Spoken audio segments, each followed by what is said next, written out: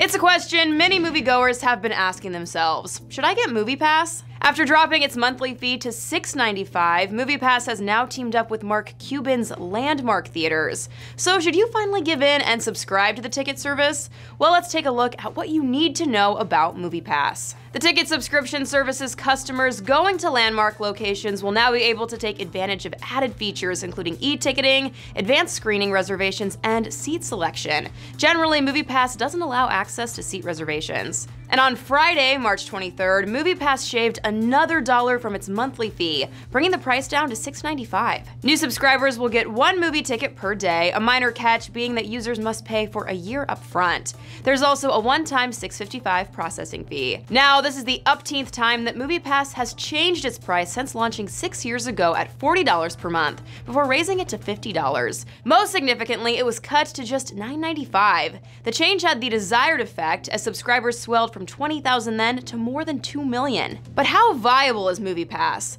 Well, offering 30 admissions for the price of now less than $1 each month has attracted skepticism. MoviePass pays full price for the tickets its members use, except at a few theater partners.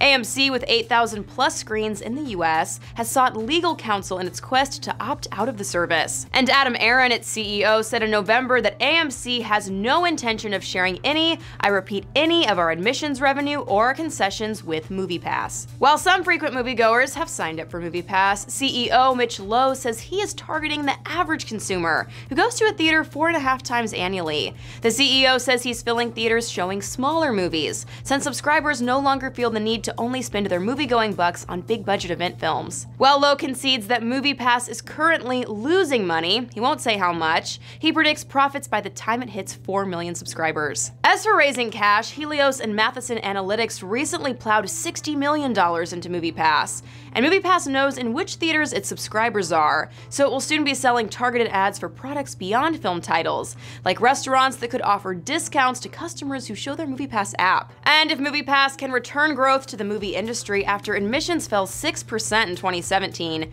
Lowe argues it would be such a valuable service that it would deserve partnerships not only with theater owners, who will share revenue, but also studios, though no major studios have signed on yet. While the company, controlled by Helios and Matheson, said that it would boast 3 million subscriptions by August, Lowe says he expects to hit that mark by the end of April. For more on this story, head to THR.com, and moviegoers, I want to hear from you. Do you have a MoviePass, and would you recommend it? Be sure to let me know in the comments. Until next time, for the Hollywood Reporter News, I'm Tiffany Taylor.